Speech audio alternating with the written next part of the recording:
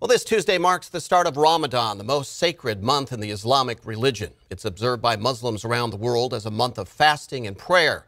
But the holy month can be challenging for those impacted by the pandemic. Today, a Sacramento nonprofit organization handed out food packages to help families in need.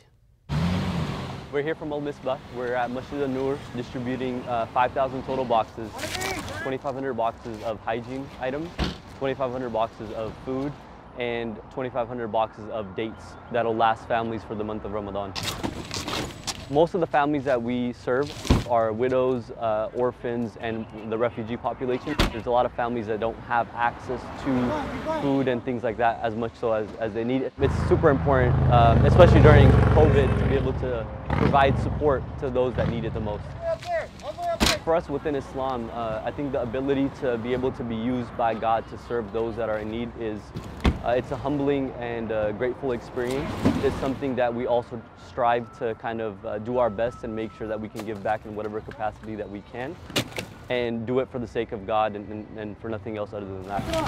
Ramadan is a time where a lot of people think it's just leaving your food and leaving your water and just fasting throughout the day.